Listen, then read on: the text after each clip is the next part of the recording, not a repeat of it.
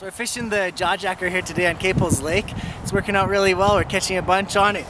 The one thing, I missed a couple strikes earlier, just setting it up like normal. So what I did was I went ahead and put a little bobber on the rod so that, you know, that the fish has a little bit of slack to pull first. You can see that when you pull the line, the bobber moves along across, and as soon as it hits the rod tip, the rod will set off. Okay, so I've caught about 7 now on this setup, just like this.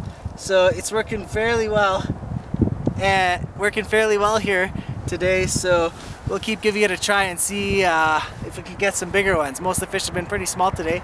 Nice, colorful little rainbow trout.